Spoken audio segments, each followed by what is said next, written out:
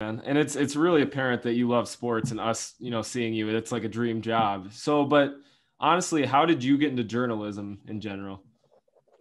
You know what, Chris? I played sports as long as I could. I went to Henry Sibley High School in Mendota Heights. I Yep. played as long as I could, but by the time I got to my senior year, I wasn't good enough anymore, unfortunately. And so they had a mentorship class at Sibley, and I ended up signing up for it with an idea of wanting to do something sports wise. Thankfully, the professor of that class had a student the year before who did a mentorship here at Channel 5 with meteorologist Dave Dahl. Wow. So she had an in here at Channel 5. So she reached out to Dave. The wheels were put into motion with Joe Schmidt, who, was the sports director way back in 1996. And he's now the sports director now. He left for a little bit a handful of years ago to work in the corporate world, but ended up back here in TV. So she ended up, long story short, setting up a meeting, and Joe was nice enough to take that meeting. And we sat down one evening, and Joe said, yeah, like the kid, he can come in 1 or 2 nights a week.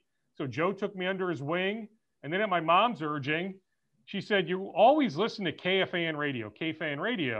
Why don't you reach out to them and see if you can help them out in any capacity? And so I did. And there was a guy by the name of Eric Webster. You guys are too young to remember Webby, but Eric Webster was an on-air personality at KFAN 96, 97, 98, 1995, and in those years. And I ended up getting a meeting with Webby, and he took me under his wing. And so I wasn't getting paid, but it was a great experience. So I ended up helping out KFAN in the afternoons after school a couple days a week, ended up helping out Channel 5 a couple nights a week. So at least got my foot in the door. You know, because senior year in high school, I'm like a lot of kids. Like I had a helping hour with the school nurse, school service it was called or something like that. I had study hall. I had all this free time my senior year. Right. And so, I was able to do things like that. And, I was able to work a part-time job at a dry cleaner for a couple nights a week to earn a little bit of money, gas money. Yep. I had a beat up 2-tone Dodge Lancer back in the day, my first car, but it got me from point A to point B. Exactly. I was able to buy it for $1,000.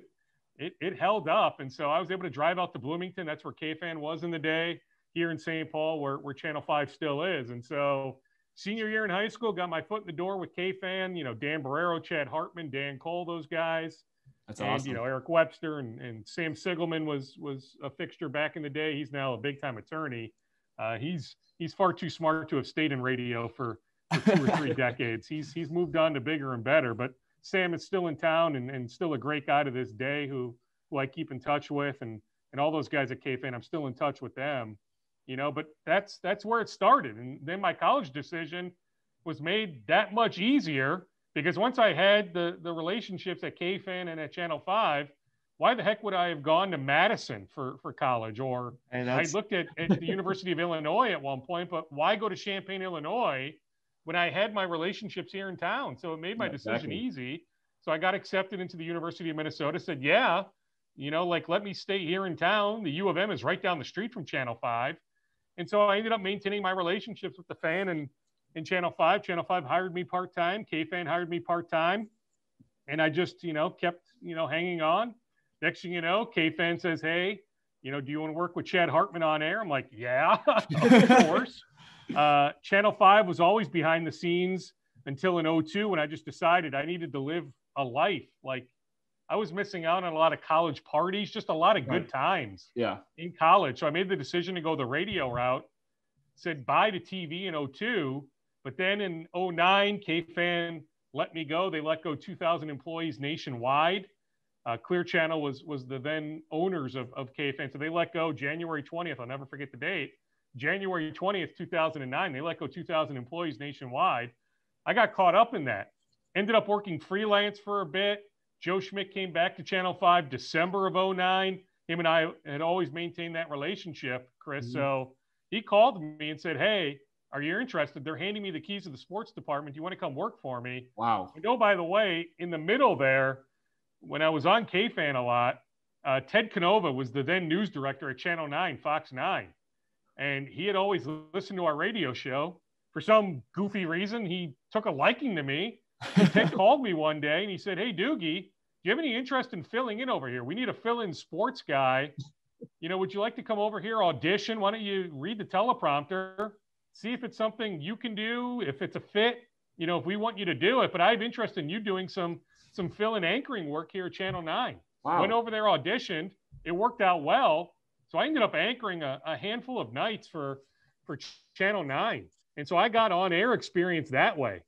So when Joe Schmidt called me, he had seen me on Channel 9. We had kept in touch all this time. Heck, I leaned on him for advice. I mean, each and every time I told him, hey, I'm going to be on Channel 9 tonight. Like, can you watch? I need some feedback.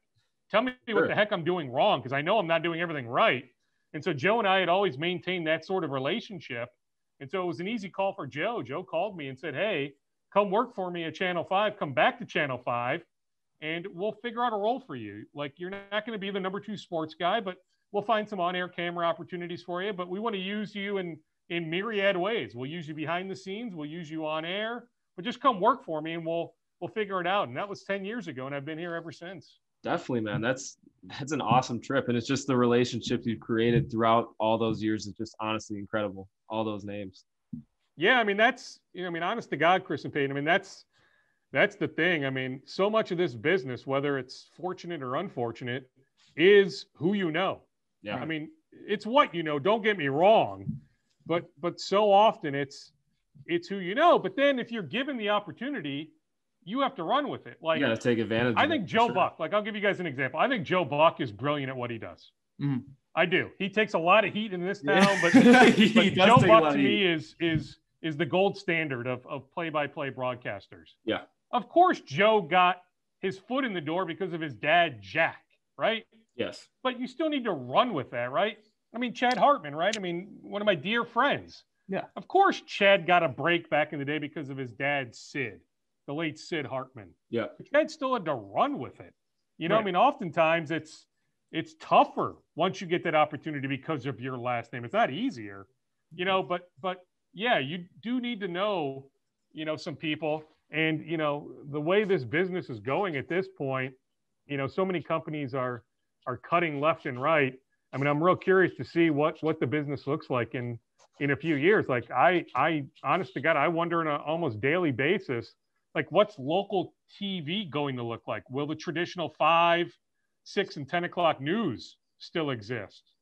Yeah. Or will it be just news on demand? Like, there's always going to be a thirst for news, but like, everybody gets their news now on their phones anyway. Right. Like, do we need to do a traditional 6 o'clock news? I'm not positive we'll need to do that in, who knows, maybe as soon as 2 or 3 years, but like 10 years from now, I'm not positive we'll need to do that, So, like, I know there's always going to be a thirst for storytelling and reporting. I'm just curious to see in the next handful of years what exactly it looks like. For sure.